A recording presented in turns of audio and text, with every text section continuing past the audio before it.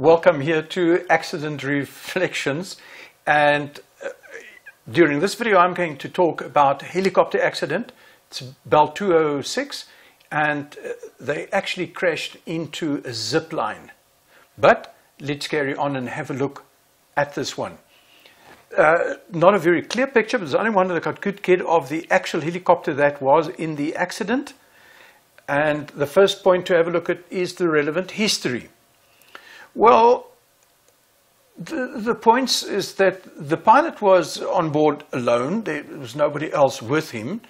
And he got airborne from Wonderboom, and he was flying on his way to a bush lodge, passing Pilanesberg and Sun City. Now, at Sun City is where you've got this zip line from the top of the mountain down to the bottom, and he actually flew into this cable. So he was sighted of flying low level, and I think the way that they did get hold of the GPS, they had people that was also looking at the aircraft, and they saw, well, they said approximately 330 feet, and I imagine that's the height that the cable was above the ground where they actually did the impact.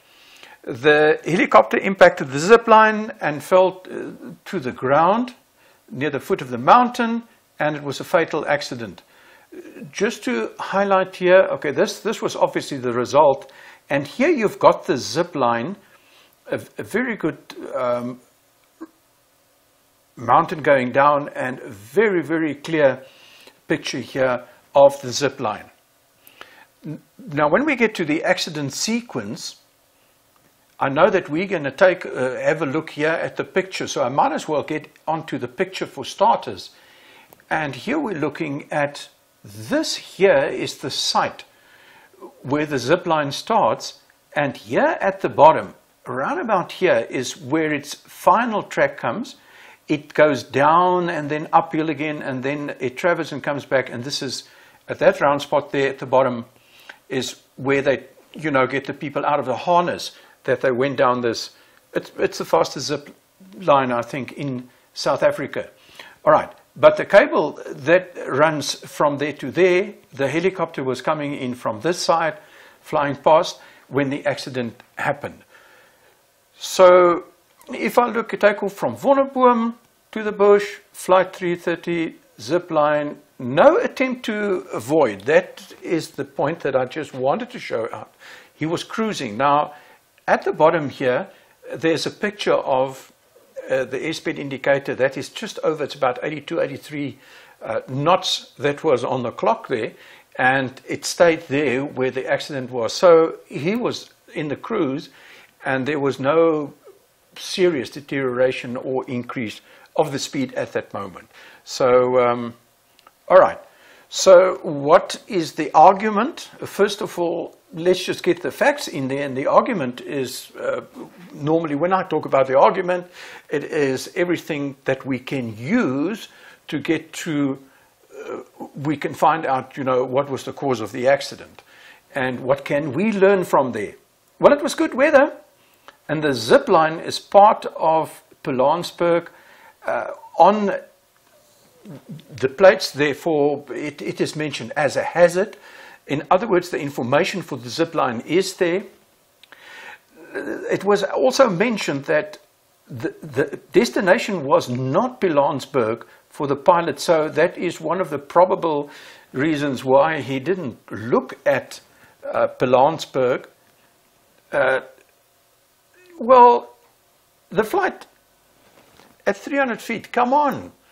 300 feet in a helicopter, you are flying over all obstacles. But you see, a zip line is not a loose standing obstacle.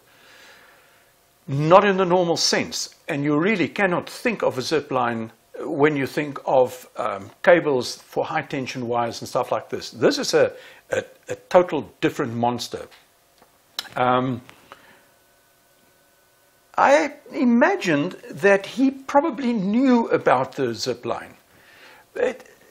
This is a PPL. He's got over 500 hours. He's been flying the helicopter for a lot. Nothing wrong with the guy.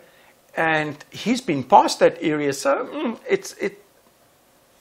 I get the feeling that he knew about that and that he basically thought that he was far enough away from the mountain. But anyway, just far enough from the mountainside, probably did not see the cable in time to avoid it, and the cable is not visible on a mini or, as I said here, in most conditions. So that is something that really I think is important. Just here on the side, a better picture here of the zip line, and you can see they've got wings on there. This thing is going flipping fast, and here it goes down, and you can see there in the far is where it actually comes, and this is where the people come, where they get off. So it must have been somewhere at that level there where the crossing was. If you look here on the left-hand side, I put on the length, this is where the cable turns, that's where the people get off, that is where the people get on, and this is the spot where they said the accident took place. So at that place, the cable was then still 330 foot above ground. If you, eventually the cable comes to within a few meters of the ground, and that is what's giving the adrenaline rush to the people. But the pilot was just not far enough away from the mountain. All right, so first of all, just a couple of comments, but before I get to you, because you're going to look here, but there is exactly the same zip line. But now there's an aircraft hanging on it. And here are guys working their way to get the occupants out. My goodness. In other words, I said at the top here, it's the same zip line, but it's a different victim. And this is obviously the end result of the victim here. Right, what? It's a valid PPL, 530 hours. That's pretty good. Our perception of reality is seldom a mirror image to the actual state. So we believe the reality as we perceive it. It is not necessarily totally in sync with the, let me call it the actuality out there. All right? There's normally a little bit of a delta. And if the delta is big enough, then it is possible to end up in the same space or place as something else. And as you know from normal physics, you can't occupy the same space at the same time. If we are comfortable that there is no obstacle, all right, then there's probably no obstacle. To become aware through planning and research, we discover that which we did not know. I have to just say something else. You will not know that you didn't know unless you did planning, which will reveal you that which you did not know. And then you can go and do the research. It's a very important point, because I think a lot of times we think that it is not important. In this very case, I don't think the guy knew about the cable. He wasn't going to read up about it again. That's truly what I think about this. And this was just a judgment error. Now, I've been at this place in a helicopter. I've been in this place in an aircraft. And in both cases, I actually flew, very well knowing with this, but over the crest here at the top to look down and to see, you know, when could I see the cable, how could I see the cable, and you are just lucky if you see that. When you're going down, there is a certain height where the cable actually blends with the background and it totally disappears. All right. Normally you won't expect a cable or something in your way 300 feet. Well, next to a mountain, that's where you will find the cables. We fly into things because they're there. Oh. They were there first. Obstacle strikes makes up, well, you know, I wanted to say 70 to 80. Probably more, closer to 80% of accidents is helicopters striking something. And a lot of the times, we just didn't look out. We knew about, but we couldn't pick it up. We thought we were safe, but we couldn't pick up the cues to make sure that we didn't end up with either our tail rod or whatever in the same space. Now that same zip line at more tragedies to come, I say zip lines are alongside mountains and some span between high ridges and they are flying traps. I know. Many years ago I was flying from one A to B. I was about 500 feet above the ground and there was this line right in front of me. I couldn't go over. I dumped. Helicopter went underneath. Lucky. What did a cable, a thick cable like this, it was earlier years when they were working on, I think they were mining some stuff that it was used for.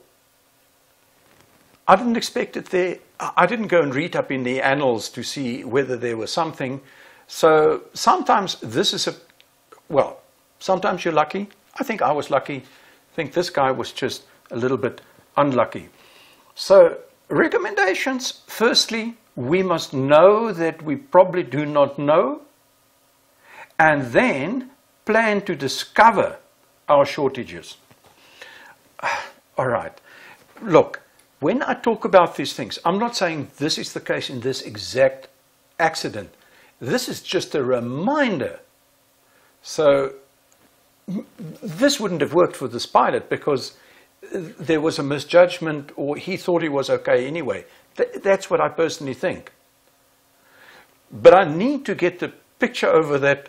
Remember, you cannot go into uncharted territories. I don't think he went into uncharted territories, just didn't know exactly. Zip lines do not fall in the same category as high tension wires and other mast and obstacles. So think about them slightly different.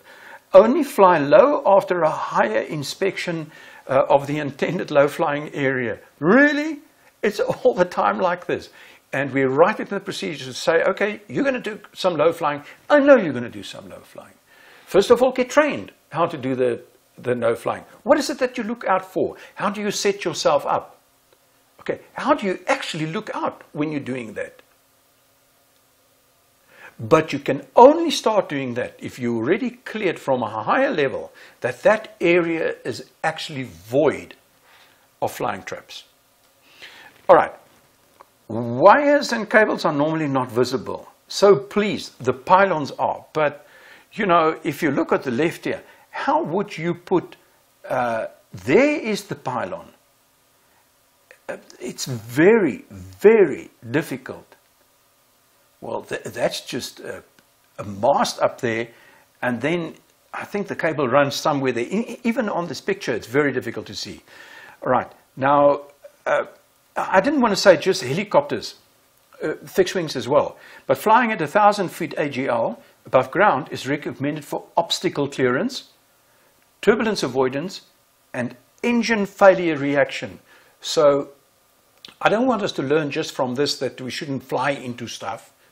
But remember, if you fly at a height where there can't be stuff like that, you can't fly into them. So think, if there is a cable or something, fly over the pylon. If you know there's a zip line, I remember when I went to this very place, it's nerve-wracking, okay? Until you've got your ground markers and you physically look out and you've seen what you had to do. And the art of low flying must be taught. All right, so all that I can say is sometimes it sucks. I think in this case, that's one of those times. However, the rest of the SOPs, the planning, and how we make sure that we are safe, still up to us. The only person that cannot come back from death when it happens to you is yourself. Until the next one.